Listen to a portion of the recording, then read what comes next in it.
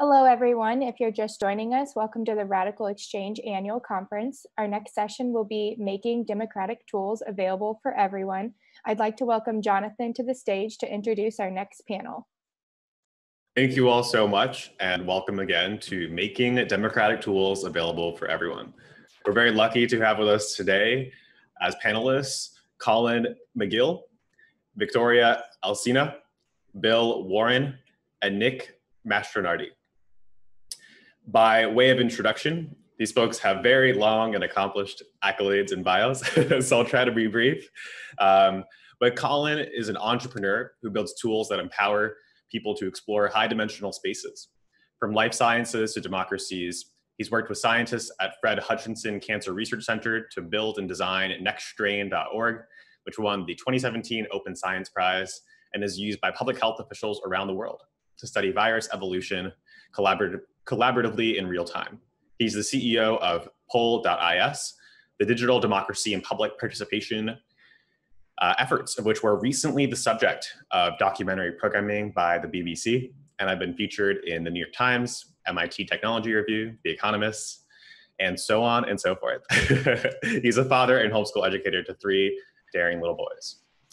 Victòria is an industry assistant professor and academic director at the NYU Center for Urban Science and Progress and senior fellow at the GovLab.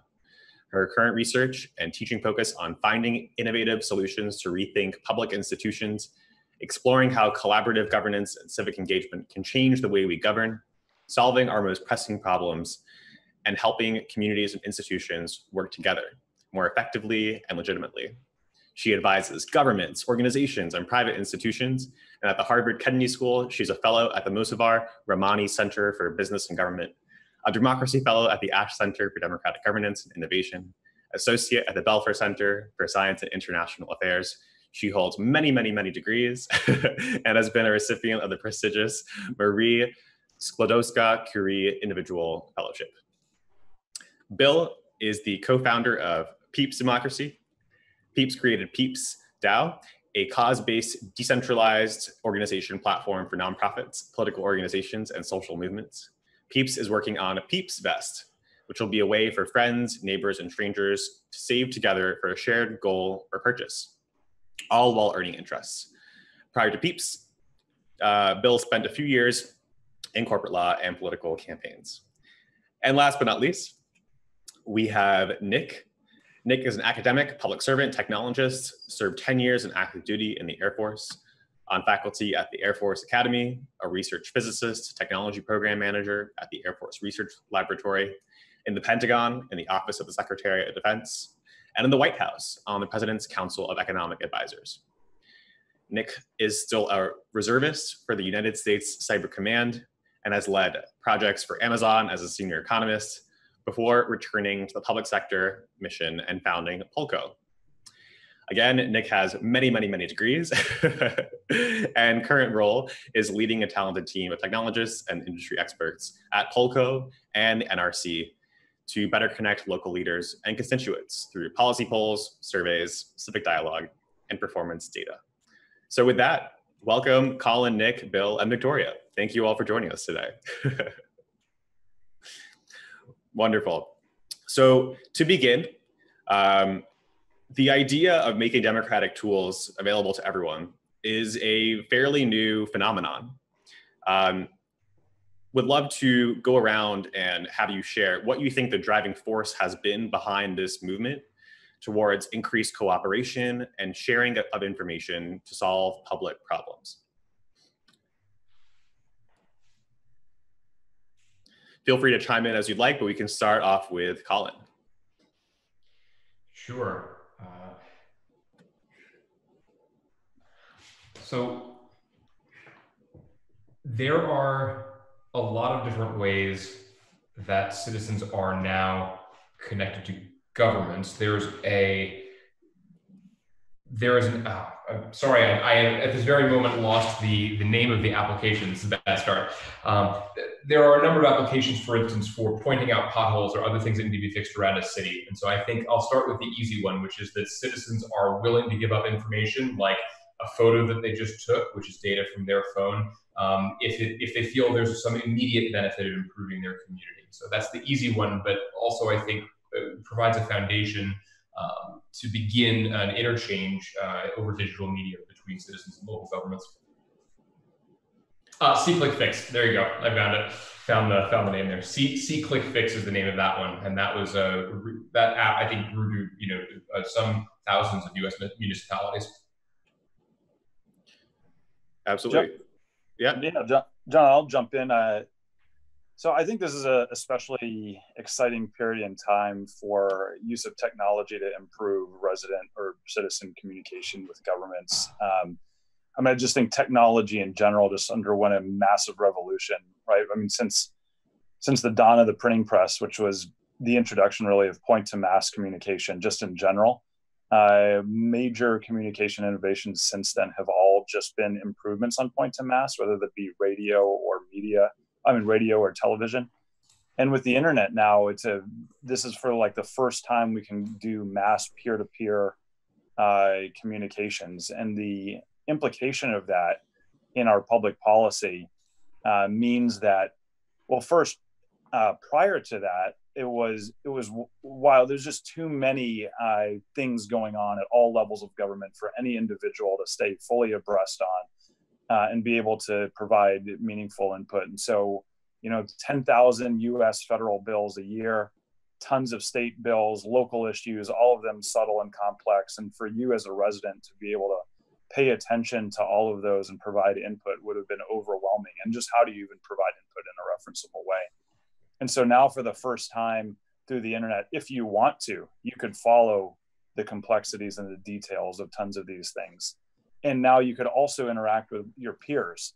Not that we've done this elegantly, we've shoehorned traditional social media tools into it, whether it be Facebook or, even a SurveyMonkey or whatever. And I think that the political polarizations, the political lack of participation have kind of just been exacerbated by our initial use of shoehorning traditional tools.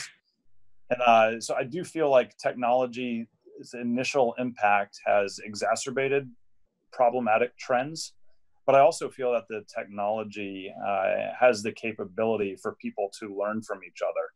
Like, there's reasonable people on both sides of the aisle. There's reasonable people on both sides of, each position, but it had previously been difficult for them to learn from each other, interact with each other in a civil way.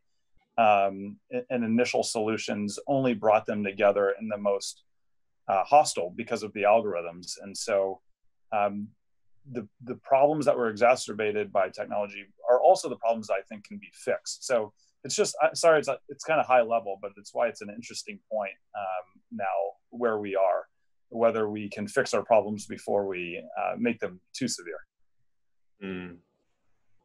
Building on what Nick and Colin just said, so I think that the big question, now we have a lot of experiences going on around the world, but we need to better learn how to create meaningful conversations through these current opportunities that we have. And when reviewing what is going on, if you ask me, I see 4 limitations that can be easily transformed in 4 great opportunities, right, to improve this conversation, this public conversation. So the first one, at least from the public institutions perspective, we focused too much in using these processes to build legitimacy, and that's great. But we also should focus in building efficiency, because this is one of the best legitimations also that we can find to support those. The second limitation probably is that we focus too much in asking people's opinion. And again, that's great, but we should learn how to better use the expertise for policy making, the expertise that we all have in different dimensions. A third limitation is that we ask a lot of times which is the problem or which is the solution, but we don't ask people to evaluate what they think about what we did in the past. We don't use them to co-implement things. We can expand then the moment in the policy-making cycle in which they intervene. And finally, and probably this is one of the most important ones, we need to learn how to listen to them. Because if you feel that you are using your time and the institutions are not listening to you, this is what doesn't encourage you to participate again. Yeah, and following on what Victoria said, I think we're seeing this kind of Cambrian explosion of GovTech and political tech tools that are trying to increase the power of the populace to communicate with their governments, to have meaningful change, partially because the tools that we've tried thus far haven't been very effective in moving the needle. I mean, just in the past few weeks, we've seen people kind of taking to the streets once again in the context of a pandemic, even because they feel that in-person protesting is still one of the more effective ways of communicating their displeasure to their elected representatives. And that comes from a lot of these tools have done a great job of helping people find peers that believe in their set of beliefs, or communicating to the government what the people feel, but haven't done a great job of making the government greatly more efficient or greatly more responsive to what the people think. And until I think we see tools being effective on those two fronts, we're still seeing a lot of we're going to see lots of experimentation and lots of different approaches, which is not a bad thing. We're kind of in the course of human history still in the early days of the internet and MySpace and blockchain technology. And so we're still trying to figure out how can we use this new kind of communications technology to really create a more democratic society and a more responsive society. Until we find something that's really effective as a model, we're going to see a lot of people trying different things. Now, as we go, I would love it for you all, because you all are just leaders in your own domains and spaces, to just help ground it in concrete, tangible, everyday instances of either the projects you're working on or in just the applications for, again, what can be a really theoretical notion. And would love to go around again. We can go in reverse order, or whoever would like to jump in. But in really driving forward, how we can direct this movement towards decentralization in the public sector and avoid that potential slip, that integration with centralized power. And then again, if you can ground that in a concrete sense of what does a citizen interfacing with this tool look like, and why would it matter to them in that use? Yeah, I'm happy to jump in there because Please. Yeah, that's what our technology is very focused on, is decentralizing kind of public goods. And could you say the name of your technology so that we're all just, in case everyone's not familiar? Yeah, so we're building a platform at Peeps Democracy, which is my company, that uses blockchain technology, specifically the Ethereum network, to allow people to coordinate funds, cryptocurrencies, in a trustless and decentralized way.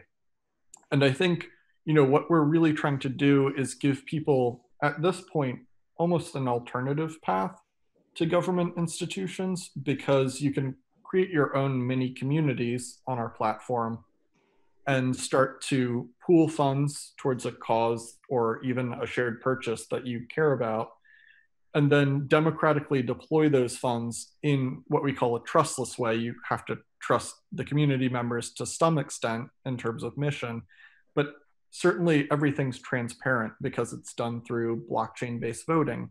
So you can see how everybody votes, how the decision was made, where the funds were released, what funds went in, how people got their votes. All of that's incredibly public, even though kind of on a identity front, it can be pseudonymous.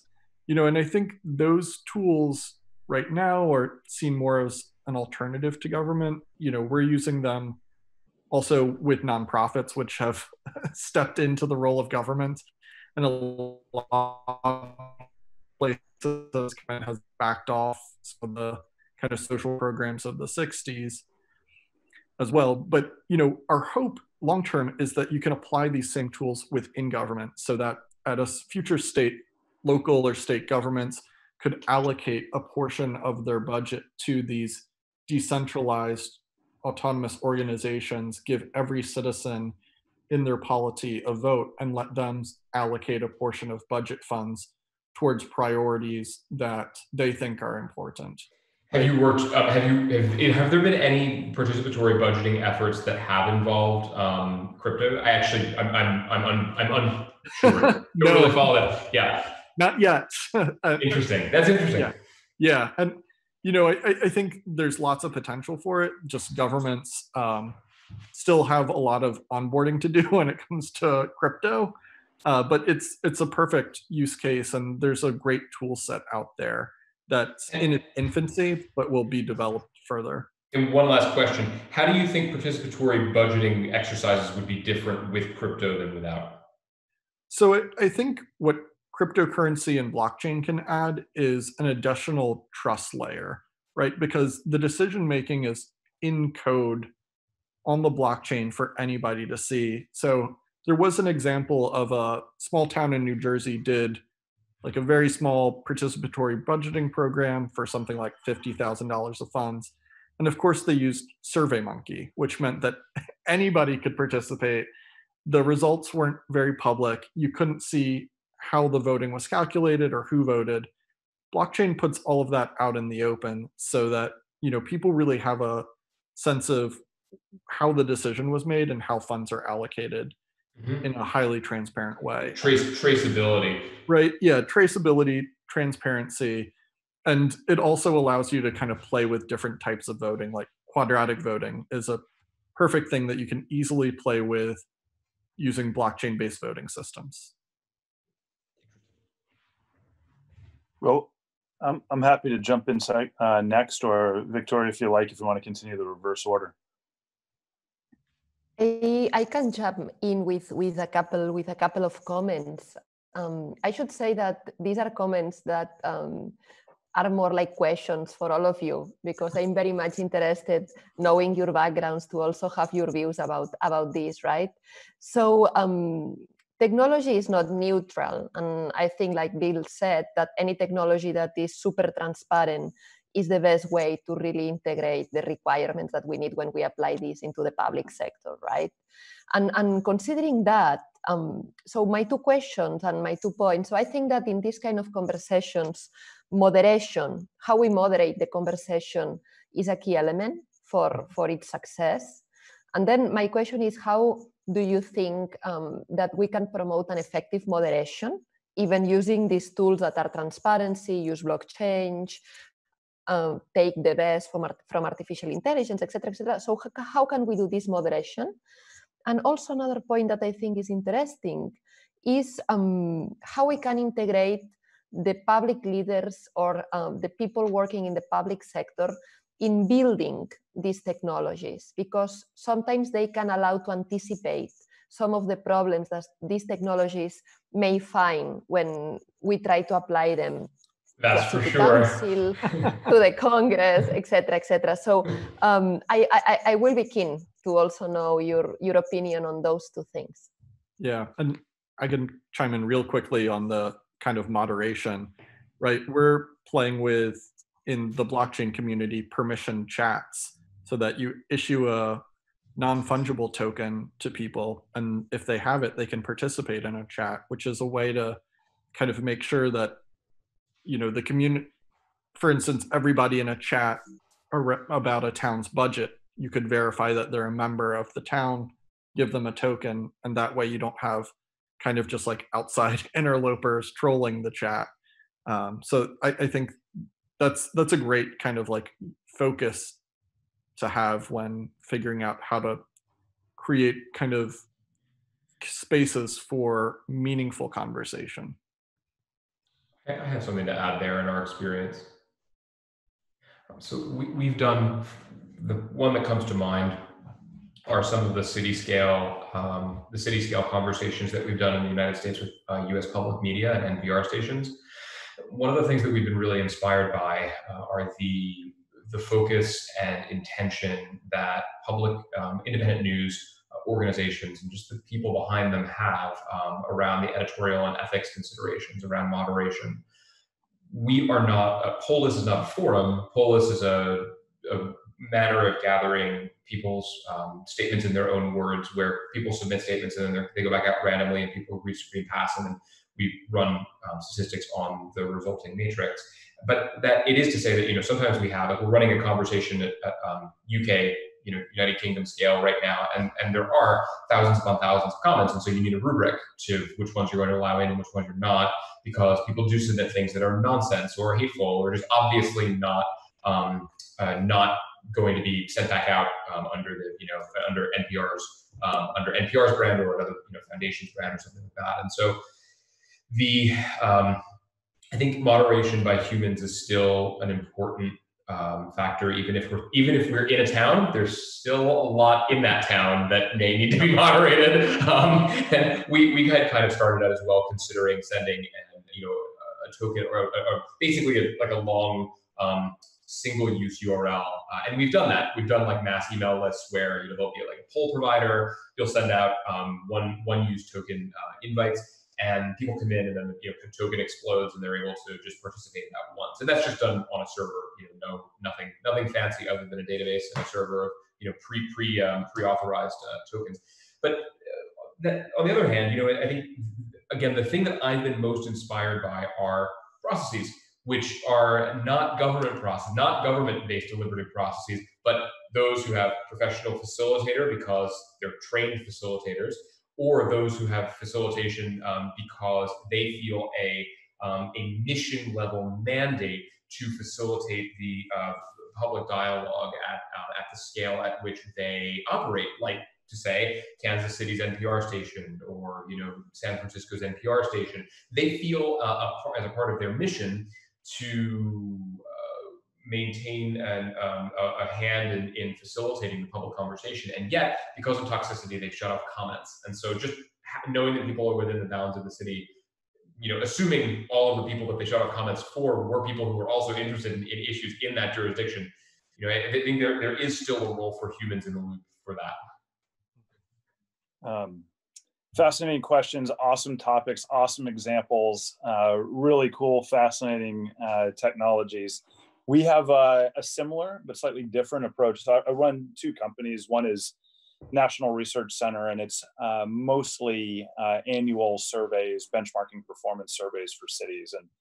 And most of it's random sample, but then we do also an online opt-in, hear from everybody that we can. We apply some Hackett statistics to correct for selection bias and blend results as necessary. And those are traditional surveys. How satisfied are you with service deliveries from your government? And, right. But on the more technologically advanced front, we also run the company Polko.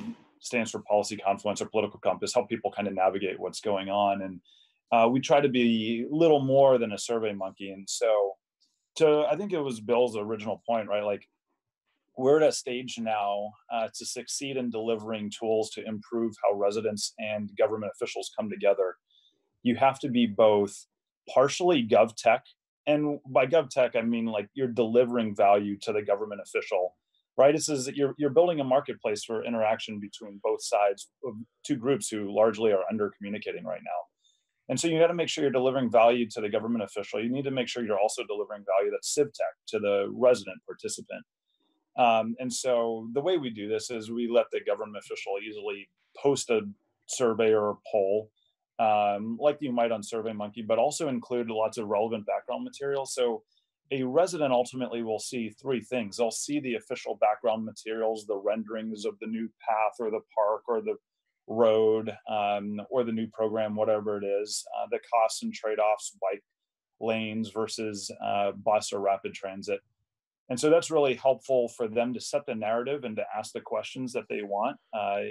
And then for the residents, they see that data, but we also let participating residents provide their own commentary. And the way that we do this is, and again, this is similar to the theme of technology's created these internet commenters, but technology also has the ability to moderate decently. If you take a look at examples like Stack Overflow or even Seeking Alpha, and if you do some quality crowdsourcing and moderation on those comments, you can get pretty far.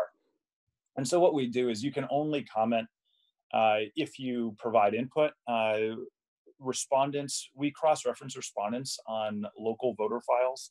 You don't have to be a registered voter to participate, but if you do, then you can count. A government official never sees an individual's vote, but they can filter the results to just those who are matched as registered voters. And they can be more confident in those sets of results that those are people within the specific jurisdiction or who voted no more than once. So we kind of put those tools in the hands of the government officials. And it's a decision then by the resident, do I want to provide a phony name, or will I provide my real name and I'll trust Polko's privacy and protections that they won't share this individual data? I mean, I could still go to a city council as a resident if I want to, or we're giving you the option to provide, with the ease of a SurveyMonkey with verification. So after you vote, you can also provide a comment. You can associate your name if you'd like to, but your comment gets organized by what you voted, yes or no, or if it's a multiple choice, which option. And then you can only interact with the other comments from your position. So you can only upvote what you think are good comments. And so then you can't go over and troll other people, call names, and upvote bad arguments from the other positions. And so we think this is just as valuable as the government's provided official background materials for the residents to see the peer-to-peer commentary that has been upvoted. Everybody who was for, what did they think really was the strongest position for? And this tries to fuel and to foster rational debate. So somebody who's genuinely curious and who may have voted yes, but wants to learn the best reason against, can find why all the people who voted against thought were the strongest arguments and potentially most compelling. And so it's not brand new. This is very similar to Reddit, just tailored to the civic environment, very similar to Stack Overflow, but tailored to the civic environment. And of all the cities that we provide this tool to, hundreds of cities across 40 states in the United States, and tens of thousands of comments being cast on all these issues, we have had less than 3 comments that we've had to redact. And it's just been fascinating with that little bit of structure in the commentary system, just how civil, how constructive, how rational it's been. I'm not perfect. It's early days. We're ready to react and iterate with it, but it's been really kind of affirming for us. And so I'm going to provide you specific examples, but at a high level, that's kind of how we aim to address the problem, and fortunate for the success it's had on that front. Absolutely. This is very apropos. We have a question from an audience member about how we avoid, to quote them, propagating existing inequalities with these proposals, for example, as they translate into access and time to participate in democratic systems. So one example, I'm based here in New York, and it's well known in the community board system, which determine regulations like zoning. The folks who participate in the zoning deliberations in the community board meetings are unrepresentative of the communities. And then for years, for decades down, the investments and developments decision tend to reflect the skewed preferences of those who participate. And this is particularly stark of an issue here in New York, where you have luxury vacant housing developments on one side of the street and crumbling public housing on the other. So yeah, I mean, how do you bake this into your design, into your thinking, and how do we avoid the replication or exacerbation of the existing inequities? I could jump in really fast. That's a great point. One of our favorite things about the process that we use with that voter file verification, for those who choose to verify, that comes with it. You can see the real-time participation rates by age, by gender, by ethnicity, and you can check that inclusivity. And so we always say, right, what gets measured gets fixed. And under traditional means of participation, maybe it's slow or the data isn't there. And you don't know if the people at that council meeting are just the ones who happen to have the evening free, or you're not getting people who live far from council chambers, who work third shift, or just feel intimidated in the environment. But online, you democratize access, but then you also are providing real-time data dashboards of participation rates by who's there and who's not there. And the fact that it's real-time means if the government is feeling that the participation is not representative, and they do have this desire to improve inclusivity, they then can adjust their outreach. And they can go in person with iPads or tablets and try to get input, or do mail multi-mode. We do that and then we weave it in. So we do everything that we can to try to include people, but also then to make sure that the officials have real-time dashboards of the quality and the representativeness of that participation. It's a great question. That's how we approach that topic. I jump in with a couple of comments here, because this is, of course, this is the question. This is the question, and I entirely agree that this can amplify what is already a reality of who participates also when we go physically to do that. So a couple of comments. So one fast solution for that is, for some concrete processes, you can establish representative panels of people participating online. So you can force at some point this diversity. And the key thing is when you need to do that, right? And we have plenty of examples of representative panels that different city councils started to promote. And so this is one fast solution to force that there is diversity, right? The key element, however, thinking in a long-term solution, from my understanding, is expanding the competences and that people need to do this kind of participation, because, of course, it's competences and resources to do it. And this is the reason on the resources side that a lot of apps decided to be mobile apps, because more people use mobiles than computers. And that's clear, especially in other countries around the world. But competences are important, and competences for users and competences for civil servants also to promote that. So training is a fundamental piece there. Yeah, and certainly in the blockchain crypto space, we have not done a great job with accessibility. Some of that is due to government regulations, right? Like an easy on-off ramp from crypto to fiat is dependent on state-based money transmitter licenses. And the existing banking structure has made it very hard for crypto to become a new entrant and really kind of provide better and cheaper financial services to the underbanked. And then kind of on a systemic level, the crypto blockchain space came with this ethos of, more radical self-reliance and realignment and democracy. But in effect, you ended up with a lot of plutocracy, a lot of kind of wealthy, smart people becoming even wealthier. And central exchanges. I mean, right. the free to lose your money if you keep it on your laptop was almost immediate, right? So right. It's not just a victim of regulation or plutocracy, but also individuals voting with their feet to not keep stuff on their laptop. Yep. Yeah. So there are a lot of places, and there's that we haven't done great, and there's a long way to go. One thing that we are focused on at Peeps, because our mission is very much about letting people kind of pool money around cause-based efforts, is we're going to communities of color or communities overseas where they haven't had an easy time with the current banking system, and trying to listen to them, trying to take the time to help them figure out how to onboard onto crypto and spend that 15 minutes. That's really a pain, but once you've done it, the whole kind of crypto blockchain world is opened up to you. And for us, because it's so early days, it's very much still like going to communities, trying to meet them where they are, helping to educate and onboard. And we don't have a really great scalable solution for that yet, but we think it's important that for these democratic tools of the future to work, there has to be outreach and effort from the companies that create them to make sure that nobody's being left behind. We've had an experience with certain organizations using two ways to get it more representative. One is using a polling provider to ensure that the sample is intentionally chosen to be that. And in that case, it's actually active incentive of usually polling providers are paying people.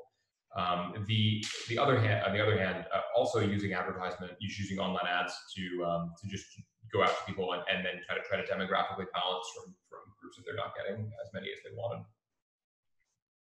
Yeah, but I agree. That is to say, I agree that it's an active step.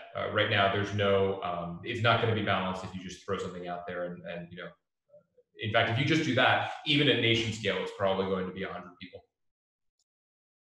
Right. So I want to bring in one other question from the audience as well, integrate it. This is from Henry. How do we encourage non-partisan participation? For example, integrating ideas and views from the quote other side.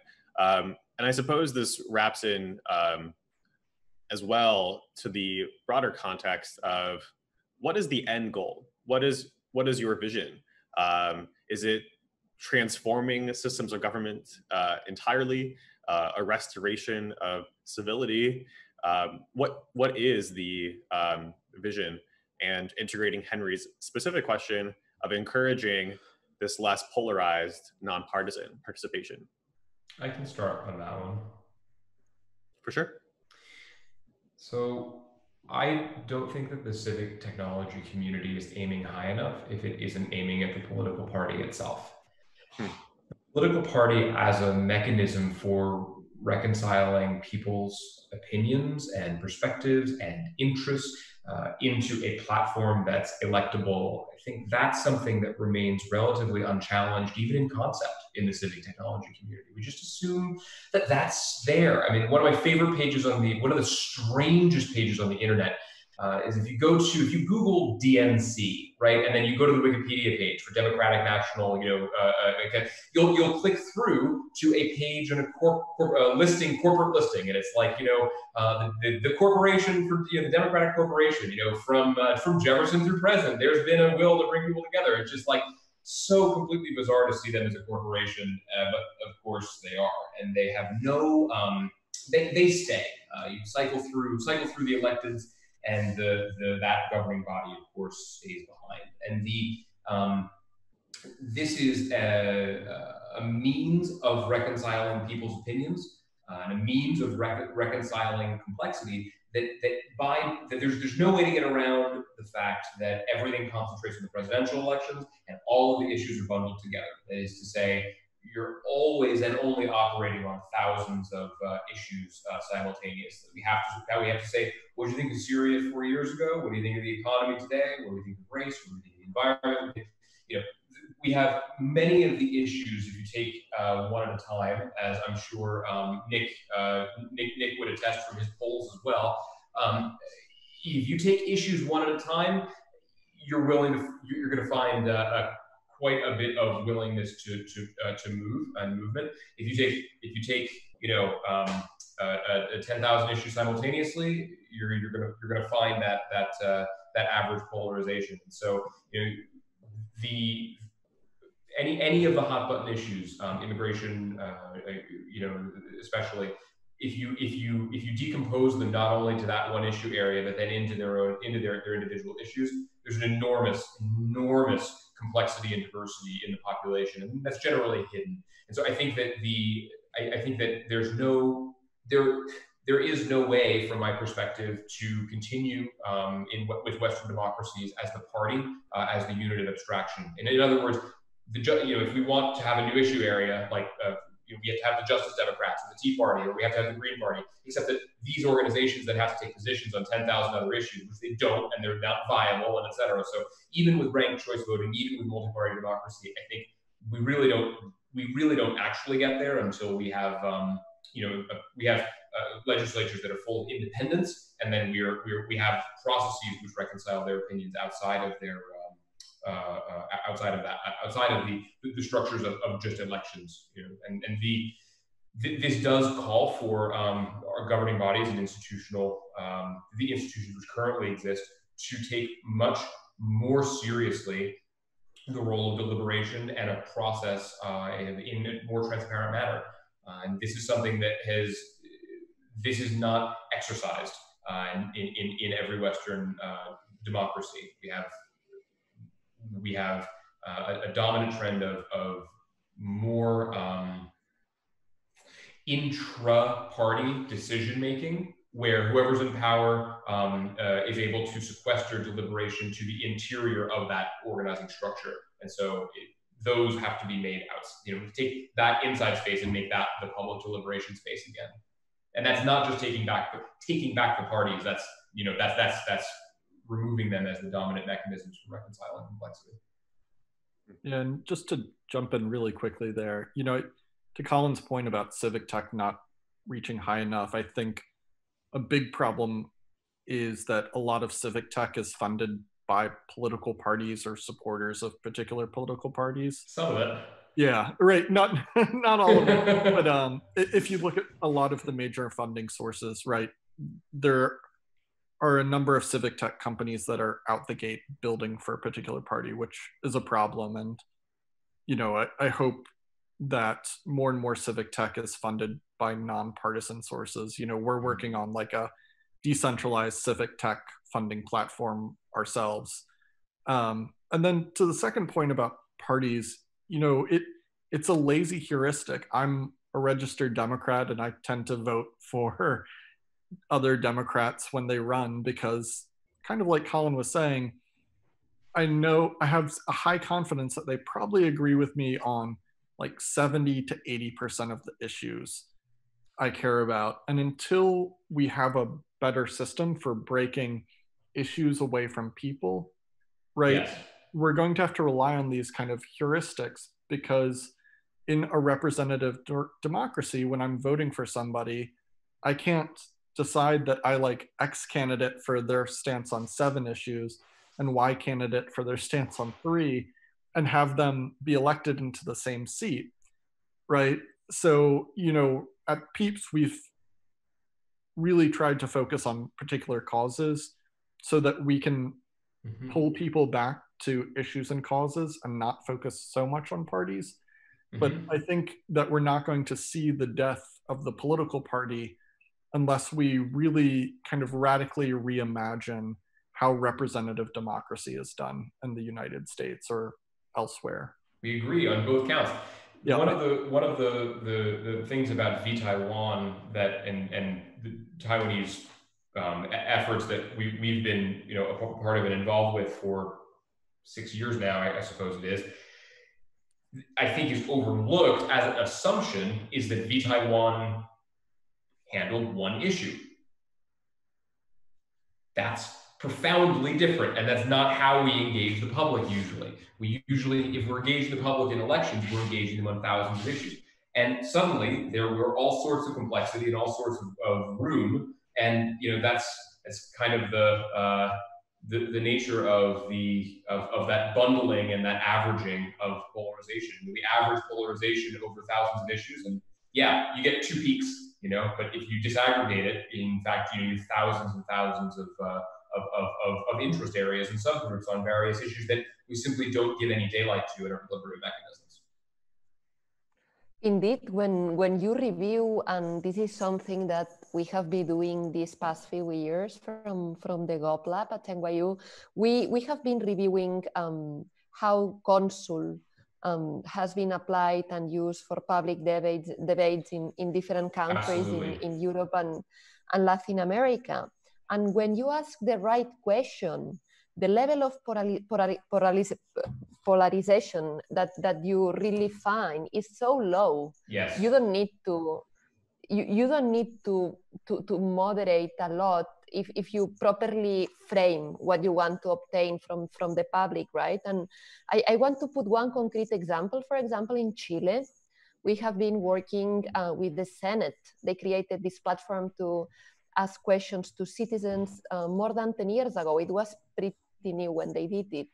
And they were, I don't remember now the concrete number, but they were sharing with us the number of really citizen comments that they needed to delay in all these 10 years. And I think it was less than 50. So it's quite surprising when you frame well the question. I agree with everything that's been said, and it harkens back to kind of my opening comments, right? Like parties were a natural proxy for when there were so many issues going on, and you had the inability to keep up with it. That's right. a way you organize. But now as there's more questions and there's more data and you can participate more frequently, I think there will be a thaw on that front. And I also think that, it's one of we see this also in the US at the local level. That's why we really love our work at the local level. Most of the US local level work is nonpartisan. Right? We have two options on the road. Cable rates. And I think not only as you ask more questions, but as you get more data, people are going to just want to see ROI. It doesn't matter. And I think the other interesting impact is not just on parties, but on the role of the elected. I think that technology is going to cleave electeds two ways, right? If you are a passive or scared elected, you will probably end up just becoming a panderer or reactive respondent to what your constituents seek. Maybe that's good, depends on your constituents, depends on the framework and how they're getting their information. But also, right, like if the information is not perfect and you feel, you genuinely believe that there's other factors at play here, it allows you as elected to really become a leader and to influence that conversation. And so I think that any elected who's kind of in between those two roles, as technology becomes more prominent in public participation, you're going to have to pick a path. Is this something you really believe on? Well, then really lead on the issue. And if not, then listen to the crowdsourced input coming from out there. It'll be fascinating to watch. It'll be exciting. Yeah, I agree. Great. So I'm just mindful of the time and want to put out a final integrated question, drawing from a couple of questions from the audience. It seems there are many forks presenting themselves. One route we see is the techno-authoritarian enabled regime. One other route is you see the Western liberal democracy attempt, which if you look at the COVID response, you might say has been an abject failure and just a chaos, just an absolute chaos and a failure to respond and to manage. There's also another fork that's been proposed of government in Taiwan as a way forward of creating and replacing government tools. One other folks have proposed liquid democracy as a tool and wanted y'all's thoughts. And then to the point that Nick just brought up, it really brought to mind Twitter and the use of Twitter in the public sphere today, where if you look at the data on Twitter users, 79% of Americans aren't on Twitter. And even among those who tweet, it's something like 20% of those who tweet produce 80% of the tweets.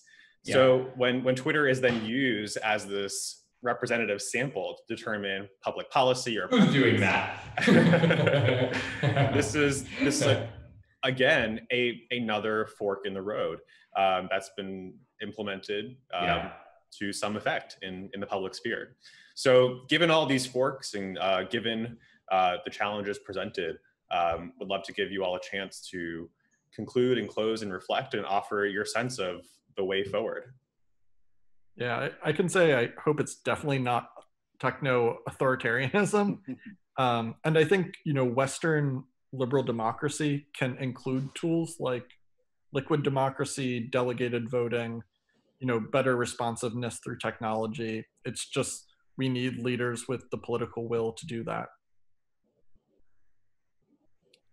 I agree. I think there's some really cool options in there. One of the ones that I love, and that when we started building Polka, we never really saw this, but we found it in communities across the country that some communities actually were doing really good engagement with their constituents about, hey, how satisfied are you with the service delivery? And people would weigh in, but it would stop there.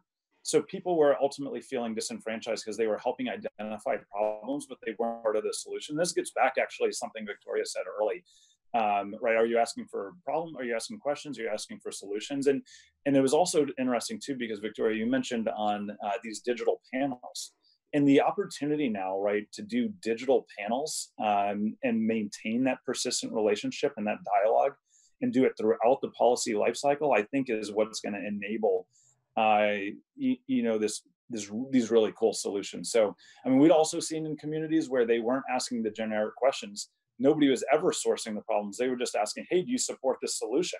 Like, where the heck did that solution even come from in the first place? And it's going to be, what it needs to be is a continual dialogue from problem identification, crowdsourcing, brainstorming solutions, down selecting evidence and support, and then coming back and seeing if that fits. And if you do that, well, hardly anybody's doing that life cycle in earnest. You do that once or twice and people see that their input informed throughout and caused an improvement, more people are going to join in that. I think it's just a beautiful picture that emerges. And so I think something in there is my hope, and that's our target at least, but that's the way we see it. So we're coming up on time, but I want to give Victòria and Colin a quick chance to wrap up as well.